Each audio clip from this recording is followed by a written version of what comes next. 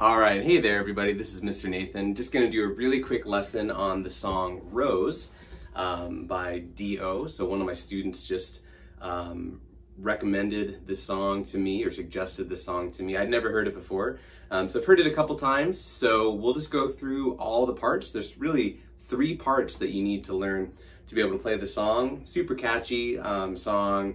A great song for acoustic playing. And if you're just getting started and you're just really comfortable with open chords, it's a great song for that. There's a couple chords that are a little tricky, but I think you'll be able to do really well with it. So with the verse, let's go ahead and just take a listen to the verse real quick. Got the song pulled up here.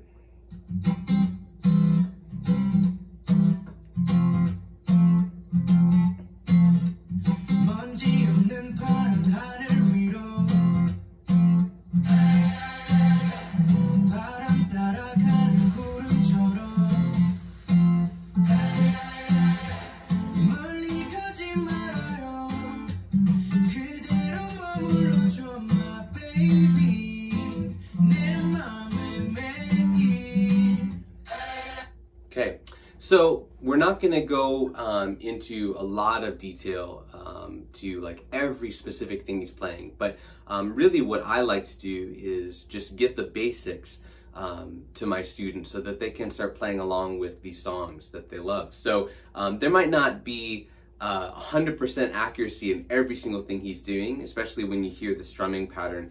It's maybe a little bit hard for you if you're trying to play along and you're just kind of getting started, but I'll give you the basics so that you can play along with the song, and then as much as you want to get further into it to learn every single note, every single chord he's playing, then you should just keep going if you love the song and want to play it just like he's playing it. But for the verse, we've got a C chord, and then an F chord. Now I'm going to play an F here, so avoiding the bar chord, if that's something that's a little hard for you, you could play the bar chord. Or you could just take a C chord, add your pinky or your 5 finger right below your ring finger on the D string, and then move your middle finger down a string to the G string. And that's the essence of a bar chord for the F, just missing that first fret low E string note with the F. So we still have an F here. And that's a little closer to a C. Here's the C, and there's the F. So I would go...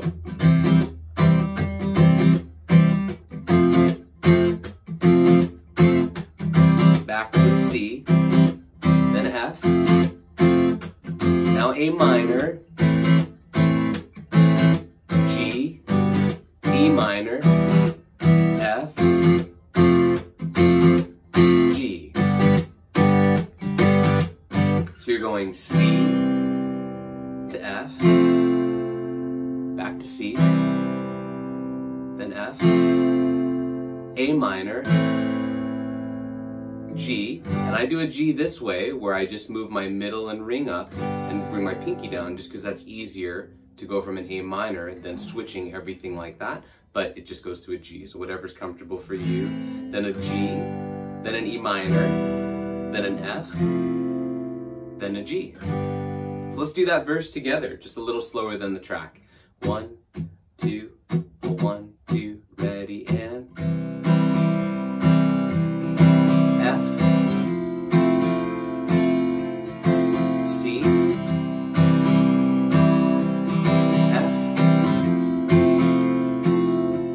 A minor, G, E minor, F, and G.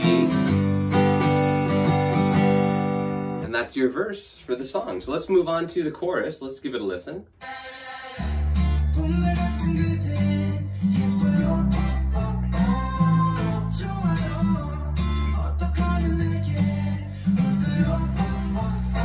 Also, if you haven't seen the music video, I don't have it on the screen right now, but you should Google it or look it up on YouTube. It's really funny because it's the footage of him riding around on a bike, but it's got animation just kind of woven through it, which is really cool to see.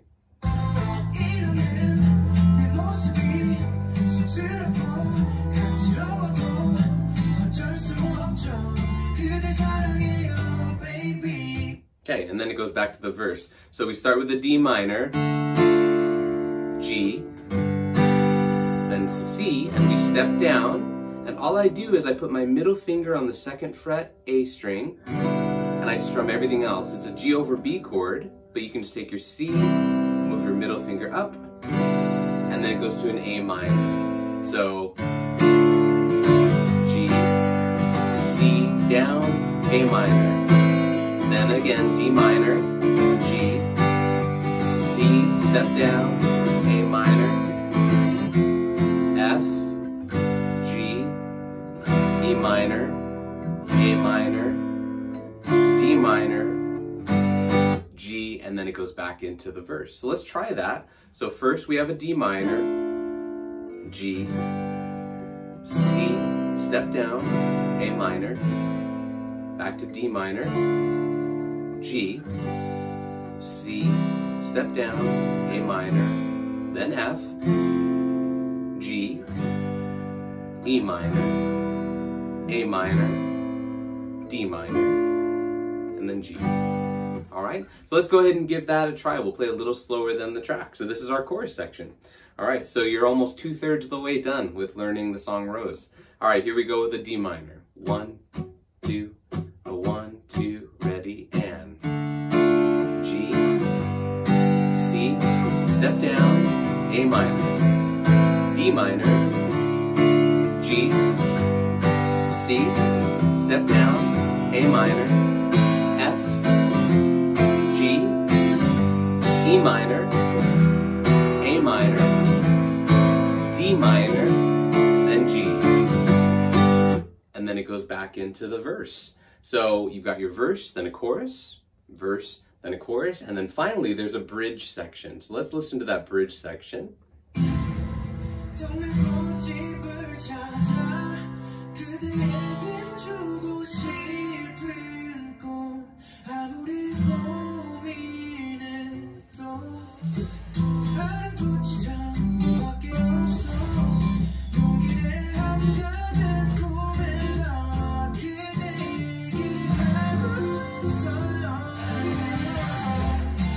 And then it goes back to the chorus. So in the bridge section, we have an A minor.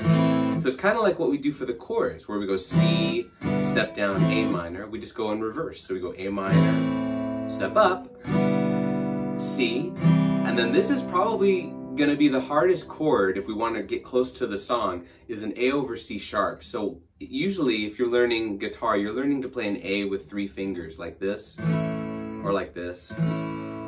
This one you need to actually bar the D, G, and B string with your pointer finger, because you need your ring finger on the A string 4th fret to make the C sharp. So here's an A. Now you could play that and it would still fit with the track because you've got everything else in the track helping you out.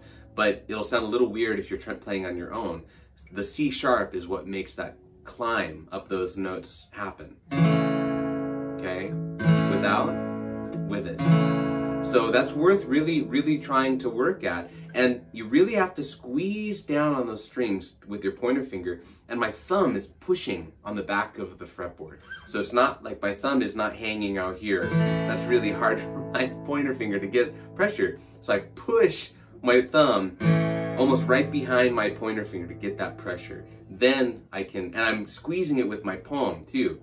I'm really squeezing. The guitar is really firmly in my palm there. So I'm really squeezing so that I can get my ring finger over there. So you're going A minor, step up to G over B, C, A over C sharp. Then it's a D minor 7, where I play my middle finger on G string, 2nd fret, and then I bar my pointer finger, B and E string on the 1st fret. Or you could just play a D minor. That'll work fine. And then he just takes that D minor 7 and puts a root of G. But you could just play a G or a G7. So let's do it kind of the simplified version. A minor, step up, C, A over C sharp, D minor, then a G7, then back again, A minor, step up, C, A over C sharp, D minor, then G7. Okay? So let's go ahead and try playing with it. Here's the bridge section. All right, here we go. How are you doing? You doing well? It's a great song. It's really catchy. And I love finding songs that are approachable, that, you know, they're really catchy, the melody's great, but it also lets someone who's just starting to learn to play guitar kind of jump into it and play along with it. So here's the bridge section. I'll start right before it. Here we go. A minor.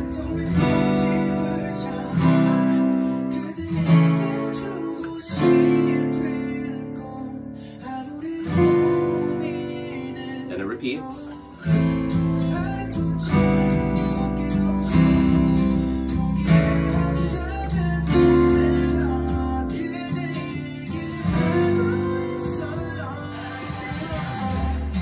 So let's go ahead and play that bridge section. Then you have all the pieces. It comes back to the chorus that we worked on with that second part. So here's the bridge. Let's go a little slower than the track. 1, 2, 1, 2, ready, and 2, 3, 4, 2, 3, 4, 2, 3, 4, 2, 3, 4, 2, 3, 4, 1, 2, 3, 4, 2, 3, 4, 1, 2, 3, again. 2, 3, 4, 2, 3, 4, 2, 3, 4, 2, 3, 4, 2, 3, 4, 1, 2, 3, 4, 2, 3, 4, 1, 2, 3, 4. And there you go. So that's really all you're going to need to know to play along. Now again, if you want to dive deeper and go into exactly how he's playing, where he's playing on the fretboard, and all that, you should do that and really explore the song if you love the song. But if you're wanting to just play along with it, that's kind of the basics to get you there so you can play along with it. So practice those sections with me. Slow down the video if you need to in those parts where we play the whole section through a little slower pace. Build up your accuracy first, then the speed will come, and then you can play along with it, and then you can start messing around with the strumming. But just to play along with a song that's catchy and sounds great, I think that's all you'll need. So hopefully that was helpful, and don't forget to like and subscribe the page so we can keep making videos like this. And if you have other songs from Dio or anyone that you want to see covered on the channel as a tutorial, as a little lesson to help you get started, just comment below and we can make those videos for you. All right, hope that was helpful. Good to see you. We'll see you next time. Bye.